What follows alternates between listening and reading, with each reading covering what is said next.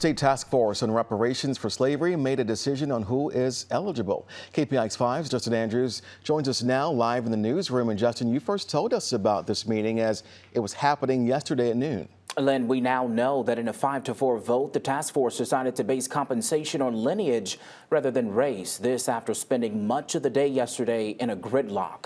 The 9-member task force says this decision has the best chance of surviving a legal challenge. Right now, the actual structure of the plan, though, hasn't been decided. The group also hasn't decided what type of compensation, so they could recommend cash payments, but some reparations advocates have instead proposed using restitution to close disparities in areas like education, healthcare, and land ownership. There are very real problems today that need to be addressed, from whether we have police reform or housing reform or changes in the educational system.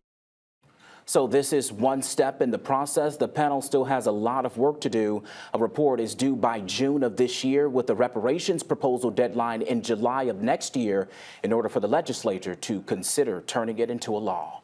We're live in the newsroom. I'm Justin Andrews, KPIX 5. All right, Justin, thank you. And new details this morning about a police shooting in San Jose.